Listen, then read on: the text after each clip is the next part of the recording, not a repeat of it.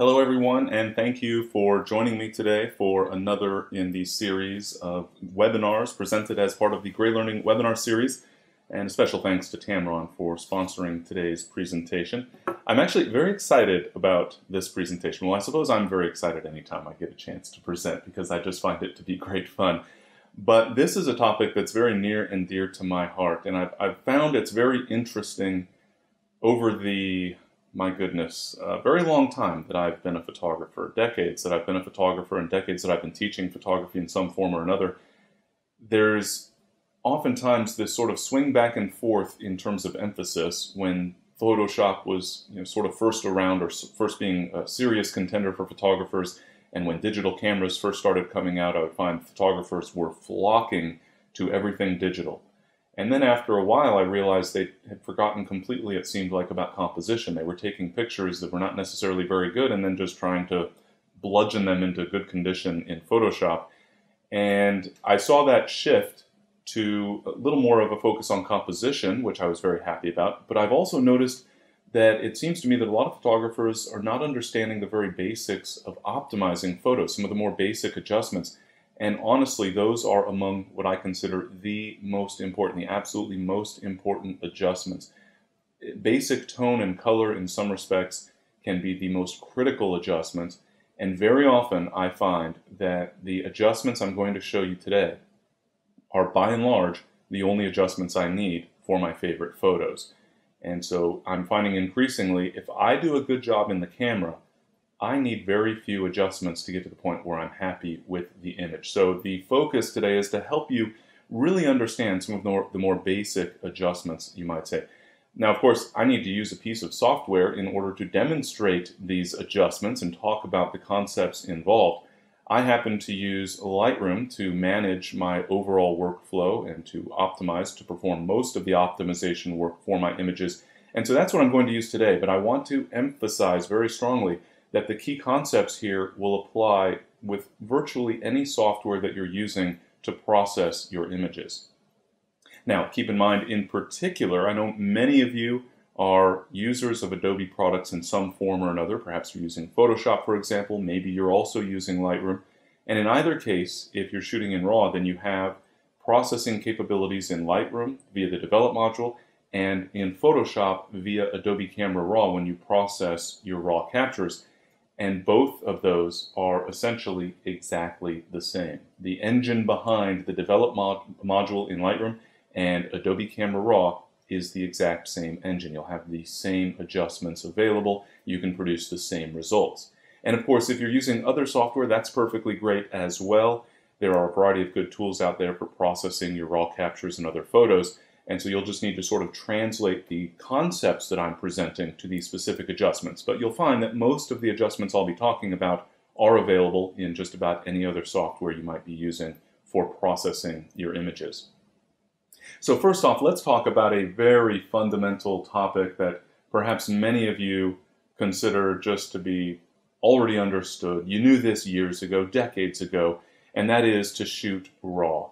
To capture in your camera's RAW format, or if your camera supports it, the Adobe DNG or digital negative format is essentially the same thing in terms of being that raw information off your image sensor. Obviously there's differences between some proprietary RAW formats and the Adobe DNG format, but I group those together by virtue of providing the best potential quality for your images.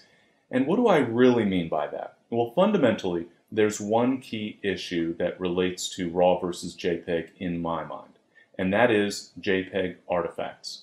JPEG files always have some degree of compression, so there's always some degree of quality loss. Even at the highest quality setting, there is some loss there, and there's the potential to see a little bit of a grid pattern based on the way the compression algorithm works with a JPEG image. It's dividing the image up into little blocks of 16 by 16 pixels, and sometimes there will be evidence of those blocks based on the way the compression is applied.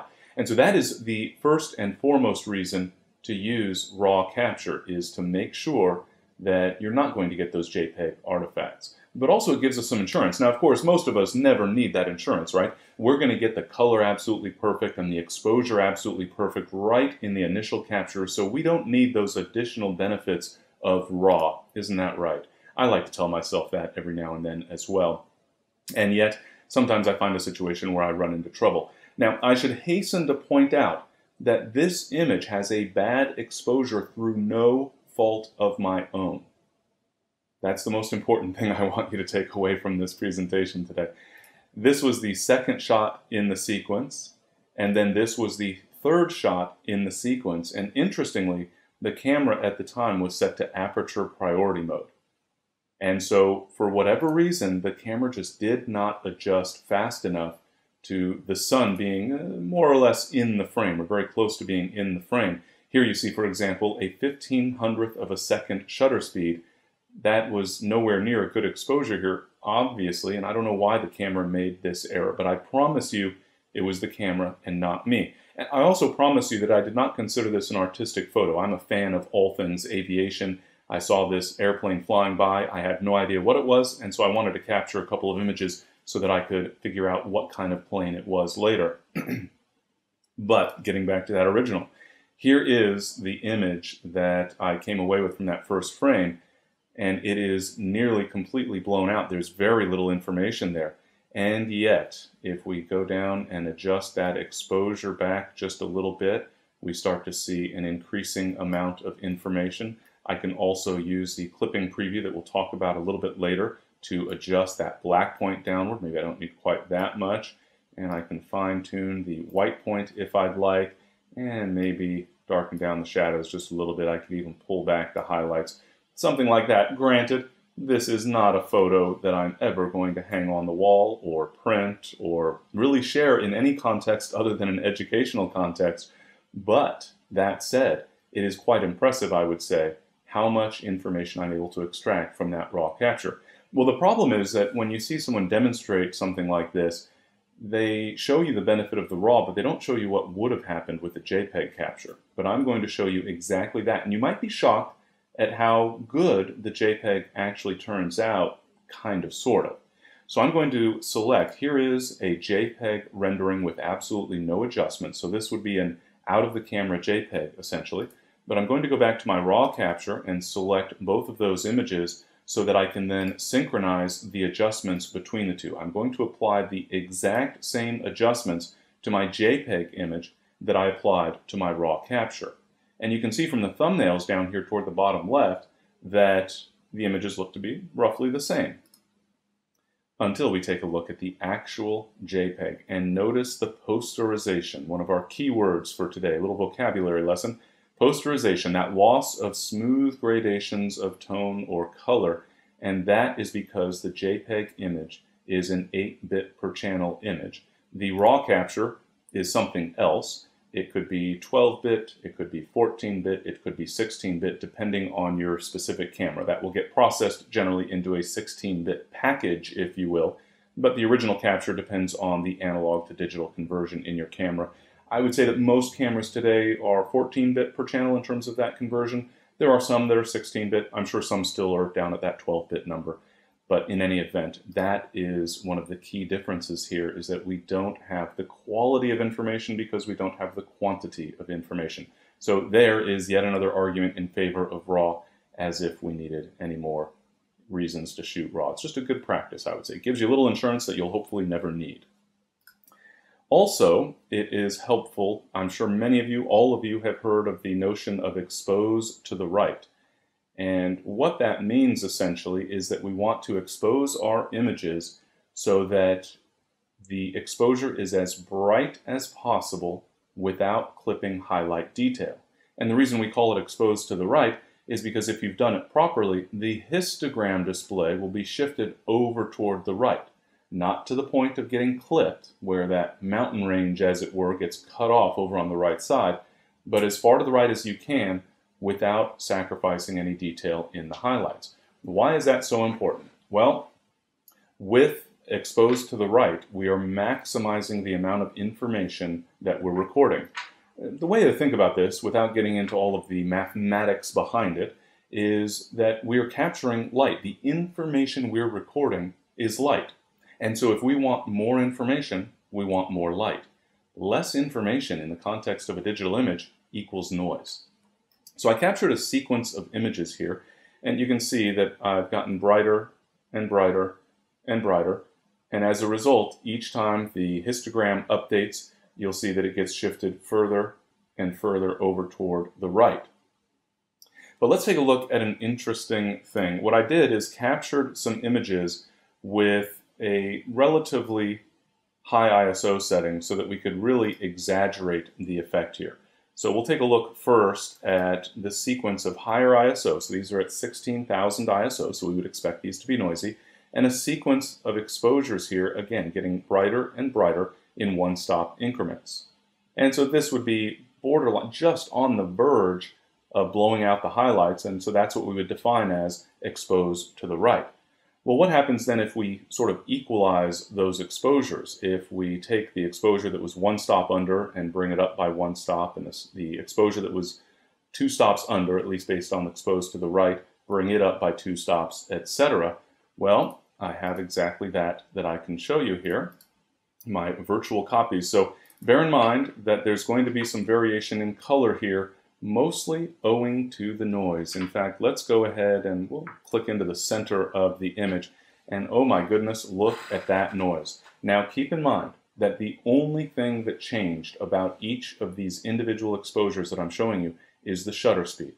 Also note, I have turned off noise reduction because I want to see the real results. And as we go brighter and brighter and brighter and brighter, we see the noise levels disappearing, even though we're at the exact same ISO setting, the exact same overall setup for the camera on a tripod with the same exposure settings. The only thing changing is the shutter speed.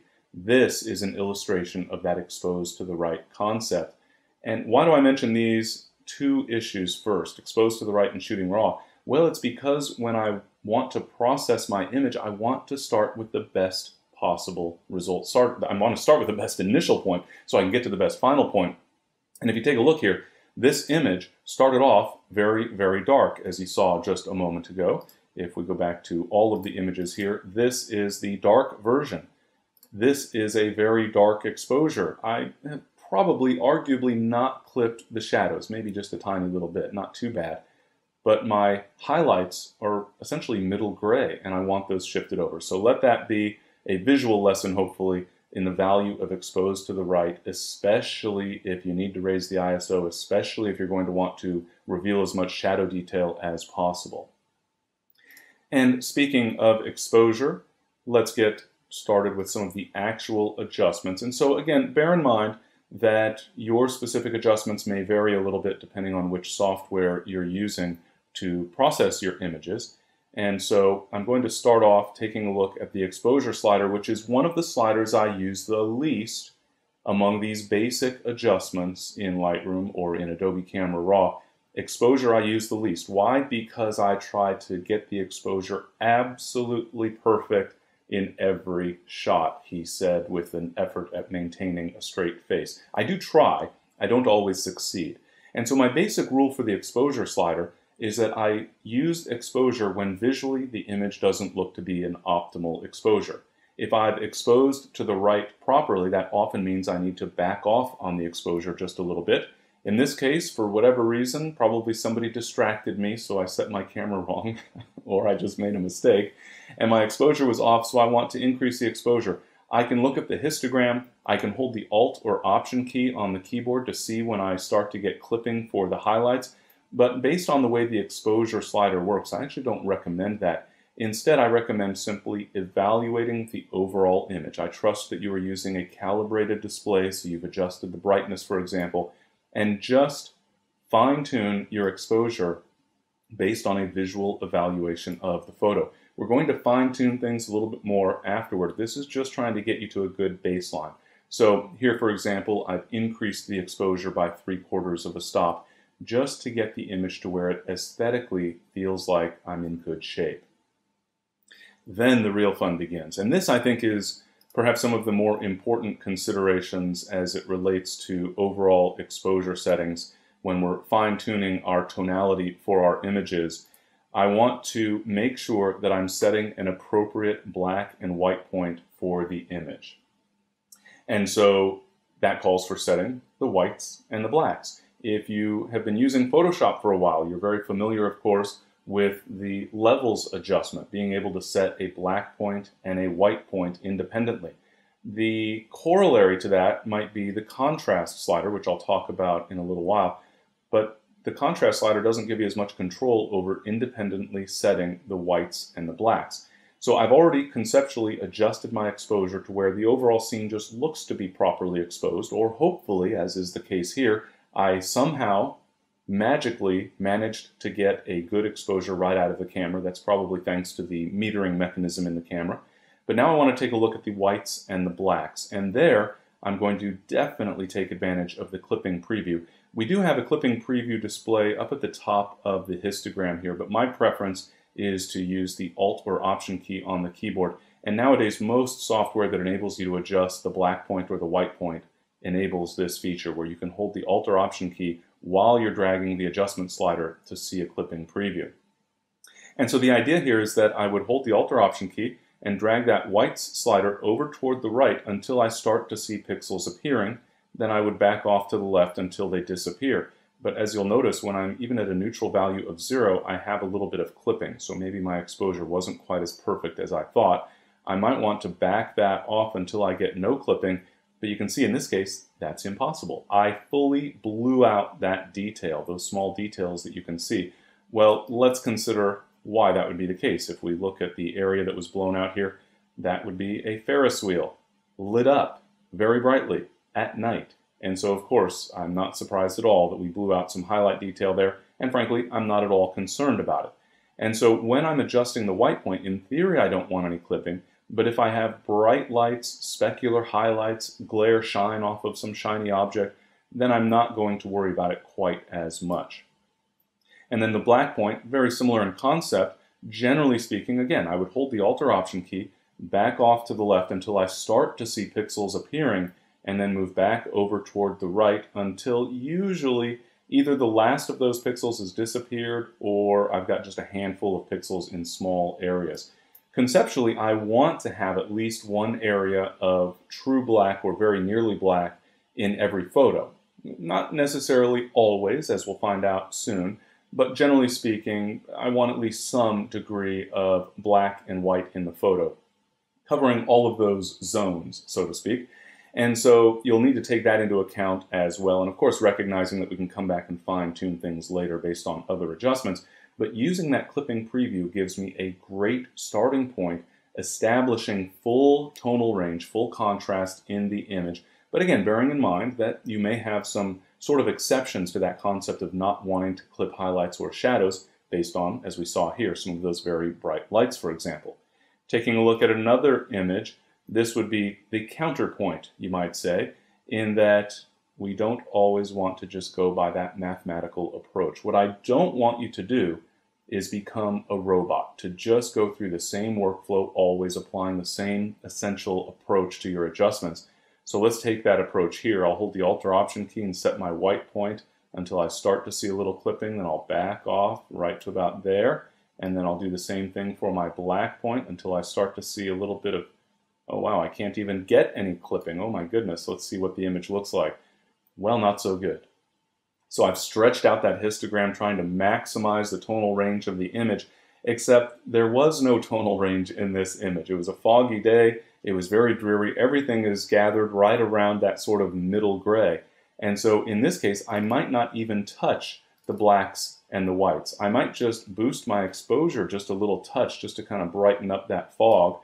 In theory, maybe I want to pull down a little bit on those shadows just to emphasize the Space Needle shrouded in fog there. But I don't always need to stretch out that histogram. And so while I like taking that approach of using the clipping preview, it's also important to keep in mind all of the many exceptions that are going to occur in your photography.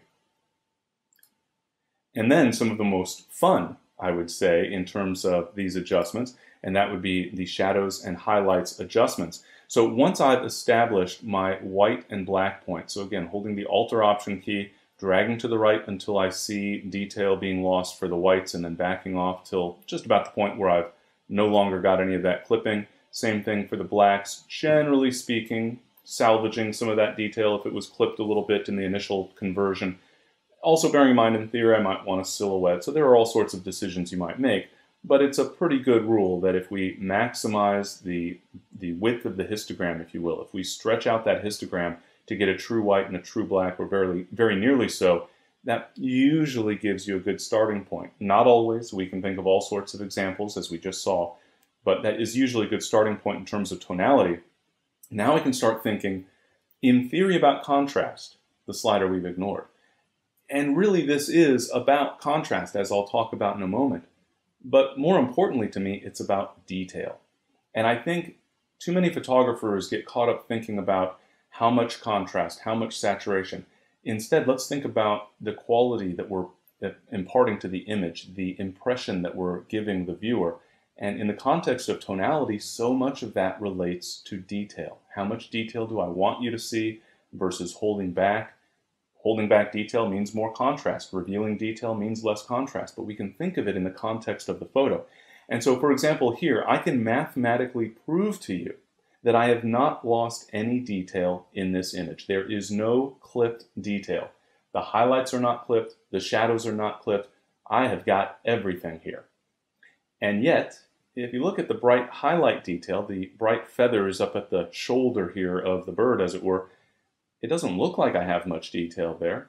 And so if I had this image up in a gallery trying to sell it, and someone said, yeah, but you don't have very much detail in those bright feathers, I could argue with them all night long about how there absolutely mathematically is detail, or I could accept that detail being there mathematically isn't the same as visual detail.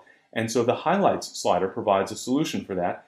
And I love the highlights and shadows sliders. They give me the ability to adjust the tonality of the highlights and the shadows independently. But more importantly, they allow me to choose how much detail to reveal or to emphasize.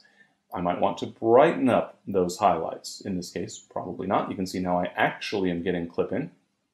More commonly, once I've established that white point, assuming that I've sort of maximized the value for the whites in the image right up to the edge, then I would never want to brighten the highlights because that's likely going to lead to some clipping. Instead, I would pull back on those highlights. And as I do that, notice in that sort of shoulder area, the white feathers there, I'm revealing considerable detail that was not previously visible. And so then it's just a matter of choosing the extent to which I want to emphasize that detail versus sort of exaggerate the fact that this bird has these white feathers.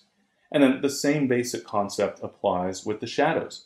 Here, once again, I might not take the shadows downward because I'm likely going to start getting a little bit of clipping at some point, at least visually, even if not mathematically. So I might normally be inclined to open up that shadow, so to essentially add a fill flash type of effect, you might say. But the question then becomes, how much detail do I want to reveal? Well, this is sort of a psychological question, you might say. If you're a nature photographer, there's a good chance that your initial reaction is, I want more detail. If you're maybe, let's call it a fine art photographer, then you might say, well, no, I want to enhance this contrast and really kind of bring out the strength of the contrast, the different feather values, the darks and the lights. I want to emphasize that, so I want to darken the shadows. The reality is there's no one right answer. We can create a really interesting photo where we've got strong contrast because I'm revealing less feather detail. Or we can make an image that shows you kind of the interesting textures and details of this bird by opening up that shadow detail. The key is recognizing, number one, that we have this ability to choose how much detail to present, and also to keep in mind that it is all about detail. How much detail do I want to present versus not present in those highlights versus those shadows? For me personally, I tend on the side of liking to have a little bit more kind of drama in the photo, a little bit more contrast. And so I'm going to tend toward slightly darkening my shadows in many cases. And then the highlights, usually darkening them ever so slightly, sometimes more so. Again, all about the focus on detail. How much detail do I want to present to the viewer? And then that brings us to contrast, which we don't even need to talk about because we just talked about contrast. We just didn't really call it contrast per se. And what I mean by that is that I adjusted the overall perceived contrast of the image by adjusting the degree to which I'm brightening or darkening the highlights and brightening or darkening the shadows.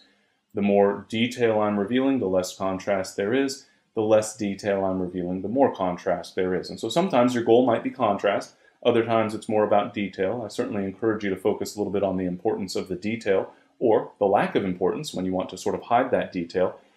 But in some cases, you may actually prefer to use the contrast slider. And I would never argue against its use. I would just say, perhaps first, take a look at highlights and shadows. But sometimes you start fiddling with an image and you're adjusting and you react saying, that's good, but I just need a little bump in contrast. Or the contrast is a little bit strong. And in those cases, certainly, you can increase the value for contrast, or you can reduce the value for contrast.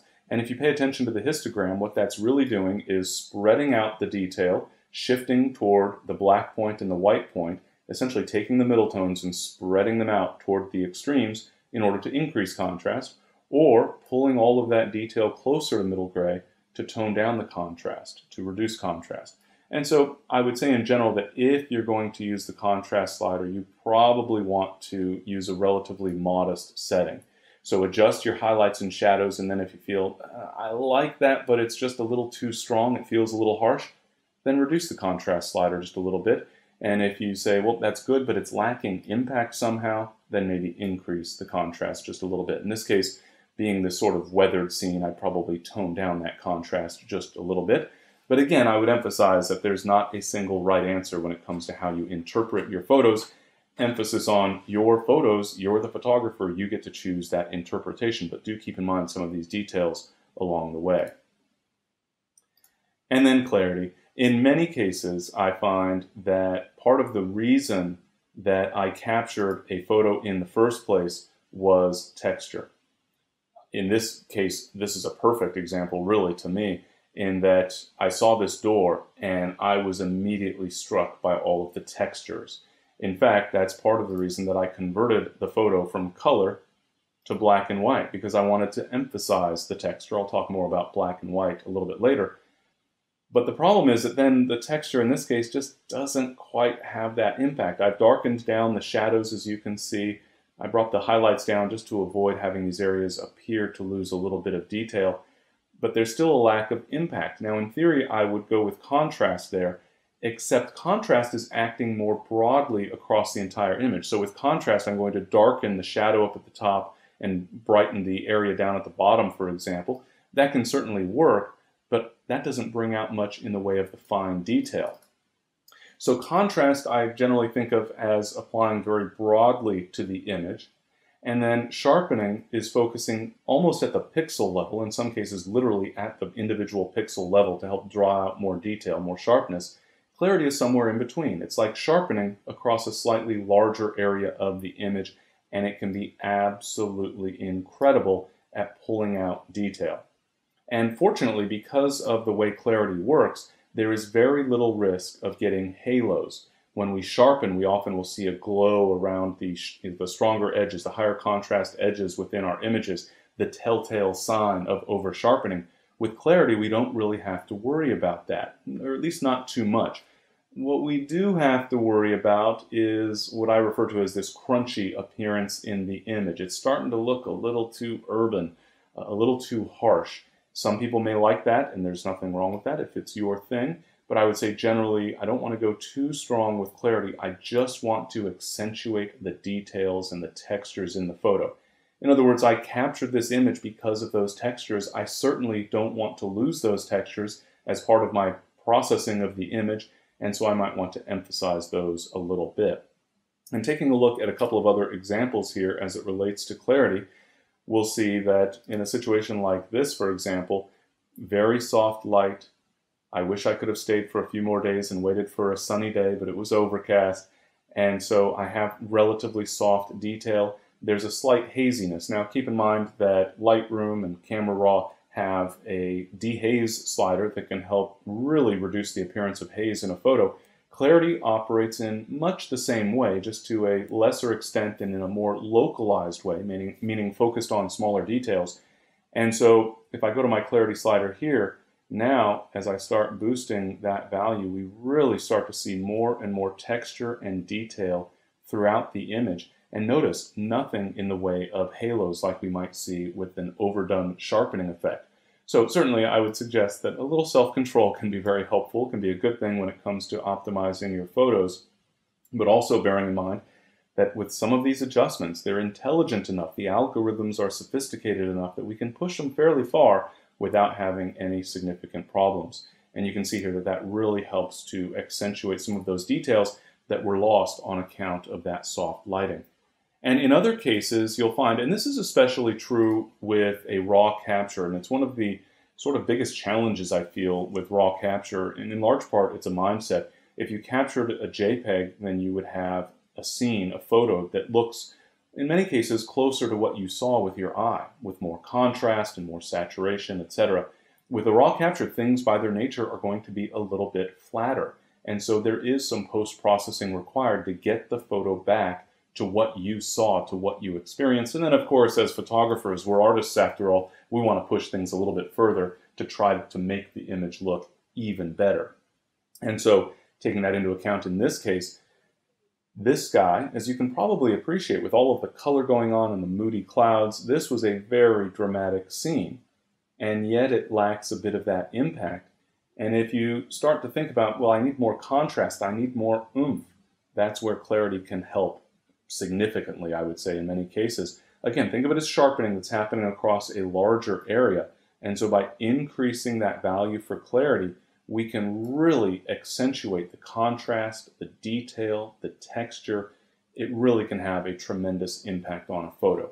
Now, for many of us, myself included, the tendency with clarity, with very few exceptions, is to increase the value, sometimes to increase a lot, hopefully not too much. But do keep in mind that we can also set a negative value for clarity, which gives us this sort of ethereal, almost painterly type of effect. It's a little bit reminiscent of a double exposure where you set the second exposure out of focus to get that kind of ethereal glow. And this can work very nicely for portraits in many cases, as well as for more, I think of it as more delicate subjects, flowers and, kind of pastoral scenes, that type of thing. So clarity can be used in both a positive and a negative. I generally do favor a positive value, but obviously, of course, we can use a negative value as well. Oh, excellent question. Going back to the raw, I was talking about raw capture. So just to take a couple of questions from the audience here. What's the difference between compressed and uncompressed raw formats? Obviously, part of that is owing to the fact that one is compressed and one is uncompressed. Generally speaking, but you'll need to check your specific camera here, the idea is that we can take that information and describe it in a more efficient manner so that when there's a lot of duplication, for example, we can describe those duplicated areas in a more efficient way. So it's file compression that is, in most cases, but not all, lossless. And so you're not sacrificing anything, but it might take a little bit longer to process the image to generate that compression, but the file size will be smaller. However, in some cases, when you use a compressed raw format, there might be a little bit of loss, and in some cases, a lower bit depth is used in order to create that smaller file size. So do be sure to take a look at the specifics in your camera. Oh, great question from Rachel. What about a file format when using an iPhone?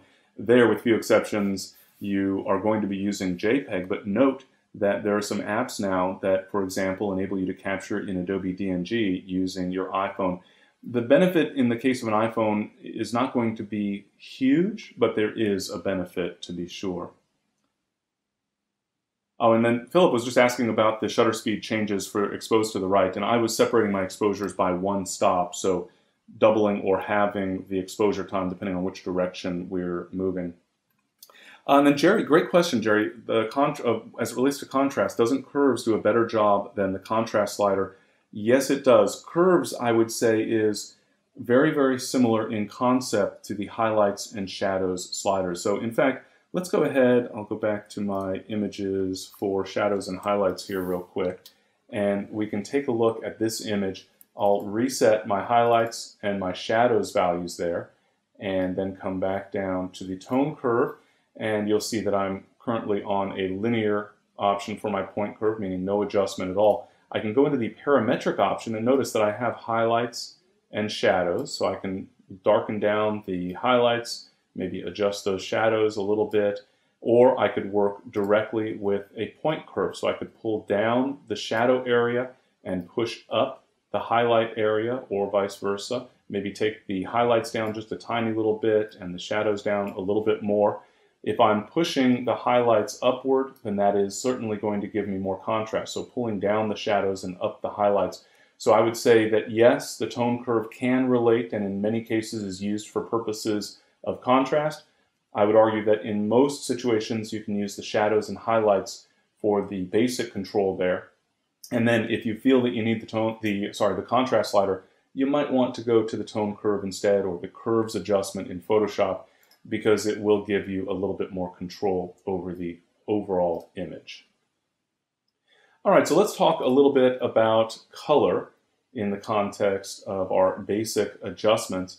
And I want to start with this other image of the Duomo in Florence to emphasize a point here. And so we have a capture here that's had some minor adjustments applied to it. Notice though that the white balance is set to as shot. So this is the color balance that came right out of the camera, which presumably means that this is what the camera thought was accurate color.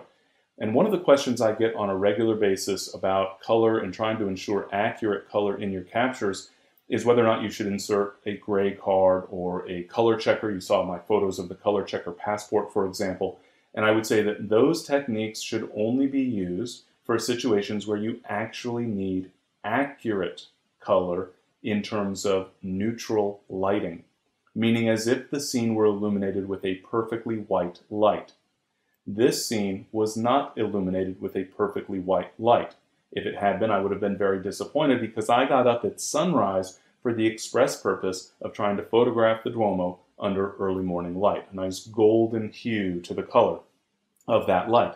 And so if I were to try to neutralize that color, to compensate for that golden color of the light, suddenly we have a quote-unquote much more accurate color view of the image. And I would say if that is what I got by waking up for sunrise, I would be very disappointed indeed.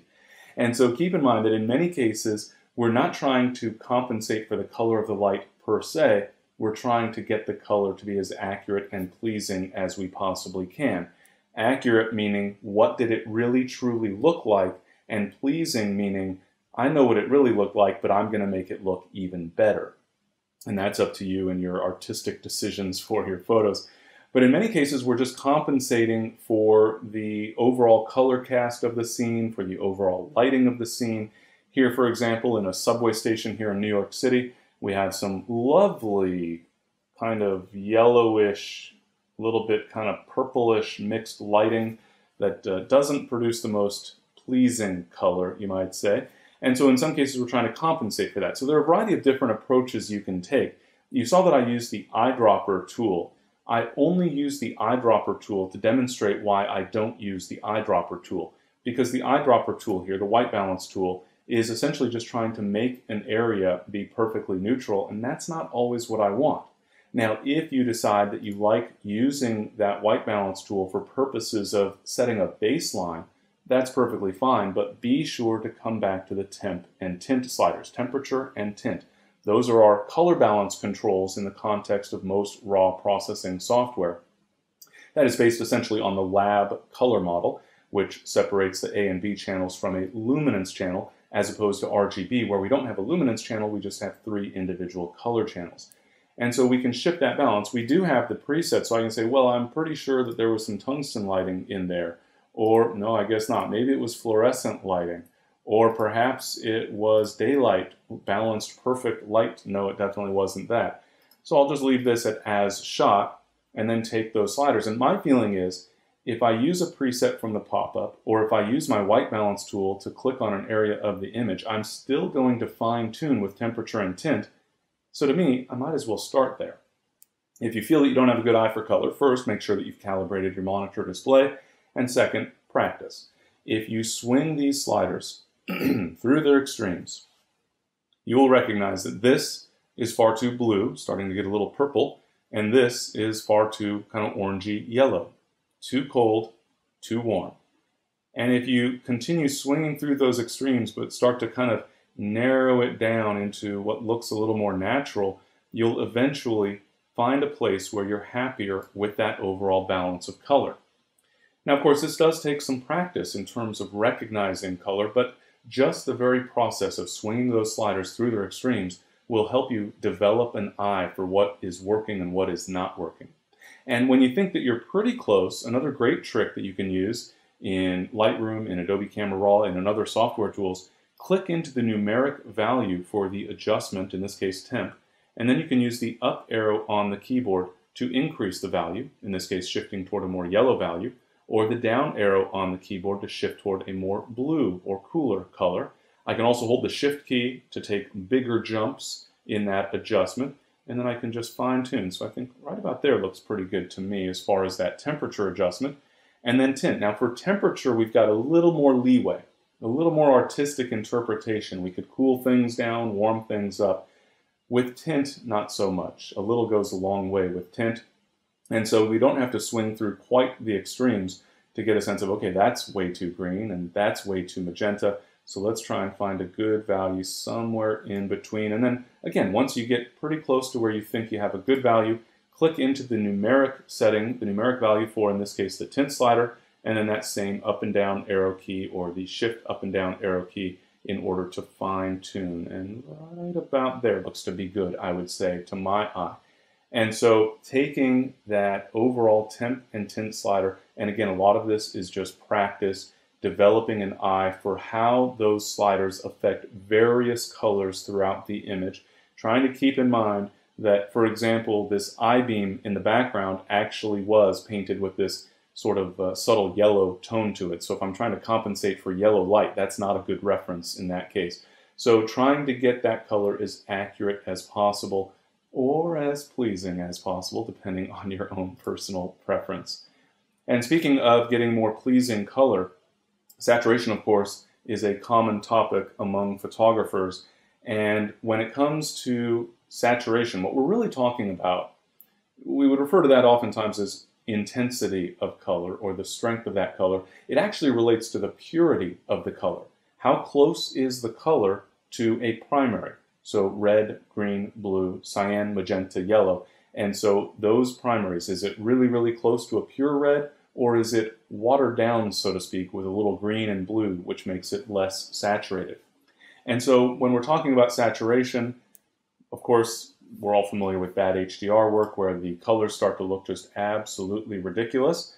And so you want to be very careful with that saturation. It takes a little practice to develop that eye. You know, I often use the analogy of driving down the highway at 60 or 70 miles an hour. Then you get off at an exit in a small town and there's a 20-mile-an-hour speed limit, and it feels like you're going 2 miles an hour because you've gotten kind of acclimated to that speed on the highway. The same thing can happen with saturation. We start to develop this sense of like, oh yeah, that seems to be okay. And then somebody looks over your shoulder and wonders what in the heck is going on. So if I adjust my saturation in general, that can be a little more problematic because saturation is a very even balance in terms of shifting the intensity or the purity of those colors. We're having an equal effect across essentially all of the colors in the image. Whereas the vibrance adjustment, which is available in a wide variety of software tools, it's in Lightroom obviously, Adobe Camera Raw, as well as Photoshop as an adjustment layer. And what vibrance does is takes an uneven approach. It applies a stronger effect to colors that are less saturated and a lesser effect to colors that are more saturated. And what that sort of translates to is it's like putting on the brakes as colors get closer and closer to being completely pure. And so if I increase the value for vibrance, for example, you'll notice that the sky and the Ferris wheel in the background start to increase in saturation, while the sign on the umbrellas in the foreground, the overall color of the umbrella doesn't seem to be changing at all. So we're having an uneven effect. So now, at this point, having boosted the vibrance, it is boosting saturation, but the vibrance control specifically, now I've, what you might say, equalized the overall colors in the image. Obviously, at this point, the colors in the background are a little bit too strong, so I don't want to take that too far, but I can boost the sky and the Ferris wheel by using that vibrance without creating a problem for the umbrella in the foreground. And in many cases, then you'll find that we can boost that vibrance in order to draw out colors that you might not have even necessarily noticed so much. So notice that I'm bringing out those colors in the clouds in the background without making the flower in the foreground appear odd. And then one of my favorite tricks when it comes to using vibrance relates to combining both vibrance and saturation. Very often I find that vibrance is all I need. And so as I increase vibrance, notice once again that the orange, for example, in the mouth of the iguana, well actually it's not an orange, I think it might be a papaya or something, but I'm not totally educated on my tropical fruit. But the saturated colors of orange there are not being adjusted as strongly as those more subtle colors in the iguana as well as the foliage in the background. At some point though you might say, well, I've sort of equalized those overall colors, but now the image looks too saturated overall. And so very often what I'll do is increase the value for vibrance and then reduce the value for saturation. Because with that vibrance adjustment, I rarely need to increase the value for saturation. Sometimes I do, but more often than not, what I'll find is that I'll apply a strong adjustment for vibrance to help equalize the overall colors in the image, and then I'll reduce the value for saturation. So that is a very helpful trick in many cases with many images. All right, we're going to change gears here ever so slightly, I suppose you could say, and take a look at some talk about black and white, but I want to address a few questions from some of the attendees here today. So, a great question, and yeah, just confirming your assumption there, Pete. Negative clarity can help erase age lines. Yes, absolutely. I didn't mention that explicitly, but I did mention that negative clarity is great for portraits, and that's exactly why. It helps to soften up the overall features in the face. And then George points out that Android allows DNG capture. Yes, I was just referring to the iPhone because that's what I happen to use, but there are a number of apps on Android phones that support DNG capture as well. And then soft proofing. Why does it say soft proofing at the bottom? So he's just asking about this soft proofing checkbox. When I'm in the develop module, Lightroom enables me to simulate the appearance of a specific printed output. So I could choose a printer, ink, and paper combination, essentially a paper profile, if you will, and then I can apply adjustments to compensate for that specific output. So that's the reference here. The soft proofing checkbox is where you enable that feature. So really good question. Another one from George. Have you ever, I may have covered it, but is it ever okay to allow clipping such as what is shown in the coins image? And I would say that yes, absolutely, there are situations where clipping is perfectly fine. I gave the specific example of that Seattle skyline where we had some bright lights, but reflections. And so that little statue of the, what is that character? I don't even know what that was. But this character in the subway here in New York City, this guy, whatever you'd call him, some of these areas are completely blown out. Is that okay? Yes, absolutely. I don't need to have details in these specular highlights, these shiny areas. I don't expect to see detail. Or I think that's a fluorescent tube in the background perhaps. I don't expect a light bulb to have texture and detail in it. It's when I lose detail in something like white feathers on a bird that it becomes problematic. So Adam says that he says I referred to clarity as sharpening, but isn't it really edge contrast enhancement which creates the illusion of sharpening? That's a trick question because the answer is both. Clarity is really edge contrast enhancement which creates the illusion of sharpening, and sharpening is really edge contrast enhancement which creates the illusion of sharpening. They're both producing the same, you might say, mathematical effect. The difference is that clarity is applying that across a larger distance. And so if you want to play with that in Photoshop, even if you're using an ancient version of Photoshop, you still have the unsharp mask filter, which is a sharpening filter. If you use a large value for the radius, somewhere around 20 pixels, and a low value for the amount, maybe somewhere around 25% or so, you will get what is very, very similar to a clarity adjustment. All right, so let's go ahead and get back to a couple of other images here, and then I'll be happy to address some additional questions. When it comes to black and white, there's a couple of key things that I want to point out, and one of those relates to essentially a workflow consideration. So I think the basic concept here is pretty well understood by most photographers.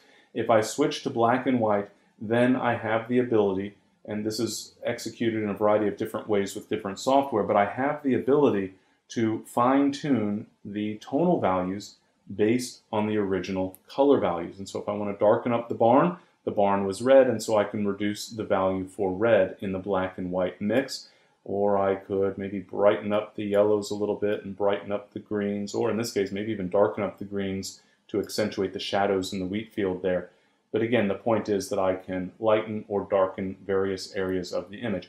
I think that's pretty well understood by most photographers, and certainly that means you'll want to pay careful attention to the various color values and therefore luminance values that you're producing when you're interpreting a color photo as a black and white. But more importantly, and the reason that I wanted to bring up black and white in today's presentation is that I find many photographers, as soon as they convert to black and white, they forget about the basics. They work on these sliders to adjust the luminance values based on different colors within the original image, and they forget all about their adjustments that affect the overall tonality. Or in their mind, they don't think they need to go back to those adjustments because they already adjusted their overall tonal adjustments before they converted to black and white. But even if you did, you should revisit those adjustments as soon as you convert to black and white. So for example, I'll back off that white point just a little bit using the clipping preview, maybe fine tune my blacks level, certainly add a little bit of clarity because I do like the texture here, and I might want to pull down the highlights in order to, for the most part, emphasize a little more of that detail in the moon. It also darkens the sky just a little bit. I could even tone down those shadows just a little bit to emphasize that contrast. But again, revisiting those basic tonal adjustments, even if you already applied those adjustments based on the color image, you might make very different decisions, and the clipping would certainly be different in the context of a black and white, of a monochromatic image. And then finally, I just wanted to address the ability to apply color toning, a tint to the image, or in the context of many software tools these days, a split toning where we can apply a different color to the highlights versus the shadows in the image. And so I'll go ahead and just convert this image to black and white. We'll assume that that mix is good, so I won't worry about fine-tuning the overall color values. Obviously, I could go through and apply some adjustments there, but I want to emphasize the toning, the color effect that we can apply. And this will be emphasized or made available in different ways in different software tools. In many cases, you might simply have a tint control where I've converted the image to a monochromatic black and white interpretation, shades of gray. But then I can add a tint so that instead of shades of gray, it is shades of some other color. In the case of Lightroom and Adobe Camera Raw, we have the ability to apply split toning. I need to first increase the saturation so I can actually see the colors, and then I can choose a color for the highlights versus the shadows independent of each other. And so let's just make an exaggerated result. I'll make some kind of purplish magenta shadows and some kind of yellowish highlights. And then I can actually shift the balance as well. So I can make more of the colors fall into that shadow color or more of the colors fall into that highlight color. And you can create some very interesting results. And oftentimes I find that if you want to apply a color tint to a black and white image, there is more impact by using split toning with two colors as opposed to one. Adding a little bit of warmth into the deep dark shadows, kind of a slight magenta tint into those shadows can work very nicely, for example. And in some cases, cooling down the highlights just a little bit. The right answer depends on the subject matter and your preference and your taste in an image, etc. But we can also still use a single color if we prefer. Remember, I can shift that balance. Well, if I shift the balance all the way in one direction or the other, in this case I've gone to plus 100, so that would emphasize the highlights color. Now I have split toning with only a single color. And so I will, once again, slide through the color wheel here and decide which color. Maybe I want kind of a cyanotype sort of effect in this case, or more stereotypically would be a sepia tone. I found the color. Remember, I boosted the saturation just so I could see the color. I find the color, and in most cases then I want a very subtle color. Not always, but my personal approach usually is that I want at first glance for the image to just look like a black and white. And then the more you look at it, the more you get this kind of psychological impact of the color. It feels like a cool scene, or it feels a little warm. Whatever that color influence might be, I do like for that to be a relatively subtle effect. Well, that covers the basics in terms of our adjustments here. I hope all of that's been helpful. I know we have a fair number of questions here, so I'll get to as many of those as I possibly can now. So let's take a look here. In the histogram on my camera, RAW, it seems to read different from JPEG. Why? Very good question, and in many respects a simple answer. In your camera, the RAW image is not receiving the adjustments that the JPEG is receiving. So first off, your camera by default will apply adjustments to a JPEG without your say, essentially. It's giving you an interpretation of the image that is not so flat, you might say. And so if you shoot RAW plus JPEG, you'll see a difference between the two in many cases once you've processed them. Usually the preview for the RAW is going to be based on a JPEG version. And so you're getting adjustments, and if you add contrast, saturation, etc., with the settings that are available in your camera, those types of adjustments will not actually affect the RAW capture. Therefore, the interpretation is different, and as a result, the histogram display can be different. And the histogram is also dependent upon the color space that you've set in the camera in most cases. You can usually choose between sRGB versus Adobe RGB.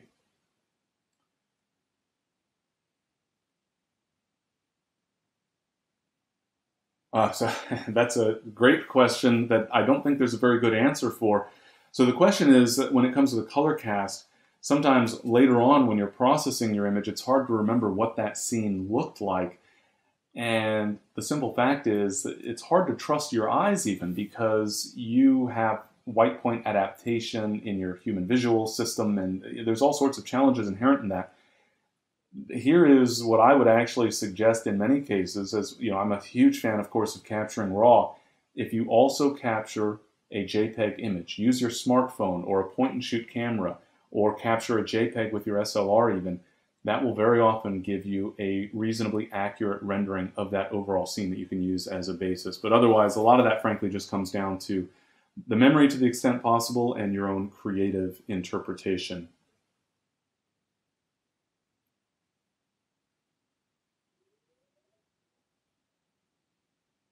So in black and white photo, do you still revisit the basic? Yes, so if you're using something like Silver Effects Pro from Nick, which I absolutely love, would you still revisit your basic adjustments? And I would say yes. In that case, it's more just making sure that you've got good detail and tonal range. It becomes much less important. If you're applying a basic tonal adjustment and a basic black and white conversion, then you definitely want to revisit. If you're using a third-party tool, a plugin, then that becomes less important because in theory, presumably you've taken a look at those basic issues in terms of contrast and tonality with that software tool. So Linda asks, she was told that prior to changing the image to a black and white, should I first boost the colors in the original image, increase the saturation? What I would say there is that doing so is going to give you more contrast, which could be beneficial. So it's not a bad idea, keeping in mind that we can always apply those, go back and apply those adjustments after the fact. And so, yes, in many cases, boosting that saturation, it's going to give you greater color separation, which gives you greater flexibility in terms of those overall sliders when you're adjusting the tonality. Can you get to where you want with the cloud and sky photo just by letting Photoshop Elements do auto processing? So that was with clarity here. We had these clouds that were a little bit intense, and we boosted those. And yes, very often you'll find that with auto tone adjustments, you will get a boost in contrast that will help. Clarity is a little more sophisticated, and so I would say it's not quite the same.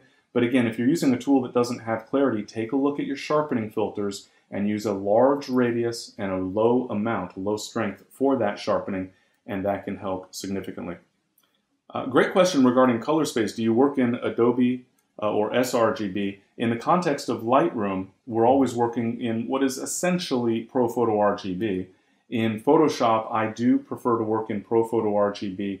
The caveat is you must work in 16-bit per channel mode if you're going to work in ProPhoto RGB. Otherwise, there's too great a risk of clipping.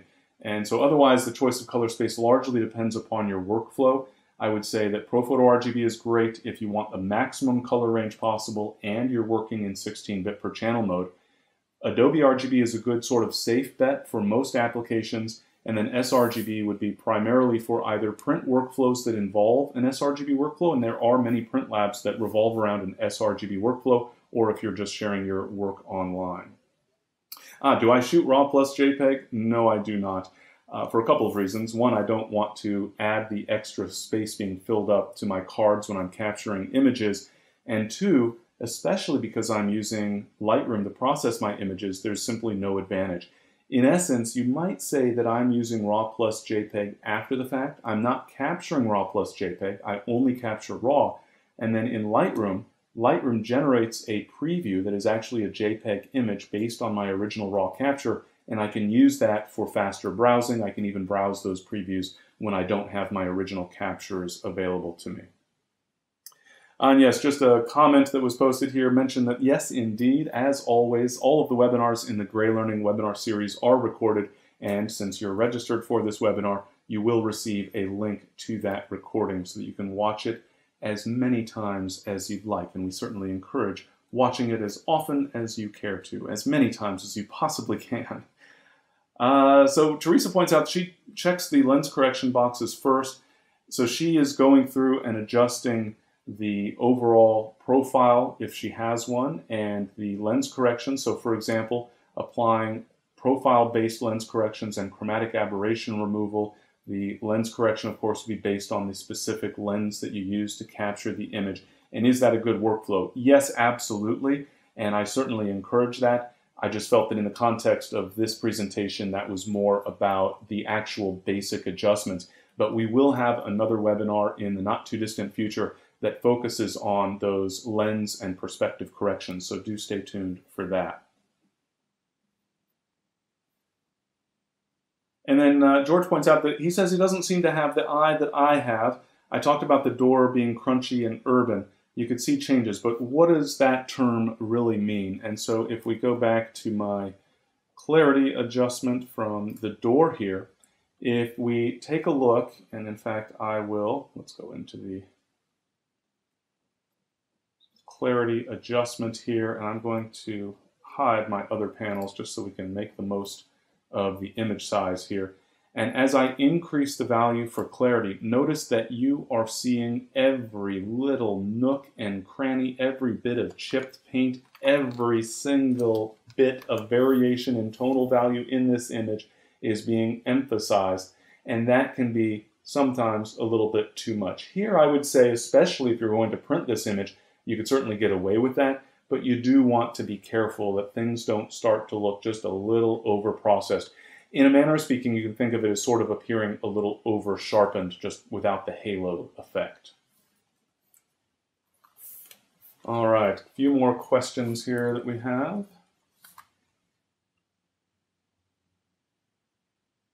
So yeah, very good question about the preview. So I made reference to the JPEG preview in Lightroom, that I'm kind of sort of taking advantage of RAW plus JPEG after the fact, in a manner of speaking. But the question is, was the preview in Develop? That's your RAW preview, correct? And that is correct. So in the library module, you are seeing a JPEG interpretation of your original RAW capture. It does get updated based on your adjustments. Within the Develop module, you're seeing the actual result of processing the RAW capture, or whatever the source file may be, plus all of the adjustments that you've applied. And what that translates to is that the Develop module is your best place to get an accurate view of what your image looks like. Think of the library module as just an area to get organized and find the photos you want to work with.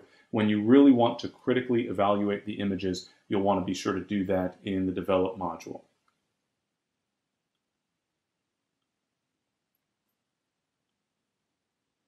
So Laura says she knows I can't endorse a specific camera. Fair point. but asks what I'm using as my go-to digital SLR. I happen to shoot Canon, and so right now my preference, my camera of choice is the 7D Mark II. There are certainly some compromises there. Part of this relates originally to video support and some other issues. Part of it is just that I don't need a bigger, heavier camera. And so she also had, as part of her question here, the notion of using a mirrorless camera. And I assure you that that is something I think about on every single photo trip. As soon as my lower back starts to ache from my very heavy backpack. And so it is something we consider, especially for video production work. But so far, I'm still an SLR shooter. And certainly mirrorless cameras are getting better and better. And when it comes to image quality, I would say many of them are on par. Obviously, you need to compare the individual features of each individual camera and quality, etc. But certainly mirrorless cameras have come a long way and are producing some excellent, excellent results. So some educators say expose to the left and not the right. Why would they say that? Well, I would suggest that they're saying that because old habits die hard, and they did that in the old film days to help maintain density in the transparencies, and that is an outdated notion in the context of digital. And in fact, I would say that exposing to the left with a digital capture is quite simply a bad idea. More often than not, I try to be fair and acknowledge that there are more than one right answer to all sorts of different challenges. In fact, many photographers shoot JPEG and produce excellent, excellent results, and I have no problem with that. But I would say exposing to the left is quite simply a bad idea in terms of exposure. And then a great question related to ISO. What's the highest ISO to use without diminishing resolution too much? So you saw my example images for that exposed to the right demonstration and how much noise I was getting, in that case at 16,000 ISO. The answer is, I don't know. More specifically, the answer depends on your specific camera. Each camera is going to produce different results in terms of noise. The smaller the sensor, the greater the risk of noise. The higher the resolution relative to a given sensor size, the greater the risk of noise. Capture conditions also, the use of amplification, the specific type and quality of amplification. There are so many specific details that affect noise that I would say simply marking an ISO as the max. If you hear someone say you should never shoot above 800 or 1600 ISO, think of that as a very general rule of thumb based on whatever camera that person happens to use. Each camera is going to produce different results. Some cameras are not good at all when it comes to noise. Some are exceptionally great, but it will vary, and it will vary based on the conditions. In long exposures, you're always going to have more noise than a short exposure, for example. And so my recommendation, strong recommendation, is to get familiar. First off, obviously, you probably want to make a decision about which camera to buy based on the performance. Check reviews. If you can get your hands on that camera and test it out, great. But once you have a camera that you're using for your photography, then I would say that it is absolutely critical to get familiar with the noise behavior. Get out there and capture a series of tests at different ISO settings, long exposures, normal exposures, etc., and get a feel for at what ISO setting does it become too much for your tastes. For me personally, as I mentioned, I'm shooting the Canon 7D Mark II. I love the camera. It's not the best when it comes to noise, and so I try to limit myself ideally to no more than 800 ISO. 1600 ISO to me feels like pushing my luck a little bit. But having said all that, if the difference between getting the shot and not getting the shot is higher ISO, I will not hesitate for a second to raise the ISO. If I need a faster shutter speed and I've already opened up the aperture to full open or whatever it is, there are situations where you just need more ISO, and I say whatever it takes to get the job done, that is the ISO setting that you should use. Because ultimately, what it boils down to is that we want to make sure that we're getting the photo. If we have to make some compromises, that's understandable, but understand the behavior of your camera so that you know what to expect. All right, so that's all the time we have for today. If I missed your question, I do apologize, and feel free to send that as a follow-up email, and I'll do my best to answer as many of those as possible. But I hope that you found the details that were covered today helpful. As I mentioned, the webinar series is presented by GreyLearning and sponsored by Tamron, so I want to send a special thanks out to Tamron for supporting this webinar. Notice I didn't mention a single Tamron lens. We were just talking about optimizing. The aim was just to help educate you on approaching some of those adjustment basics so that you feel more confident in your ability to produce better results. But Tamron is very generous to support this webinar series, and so I certainly want to thank them. And thank you for joining me, and do stay tuned for future presentations in the GreyLearning Webinar Series, and we'll hope to see you on a future presentation. Thanks very much.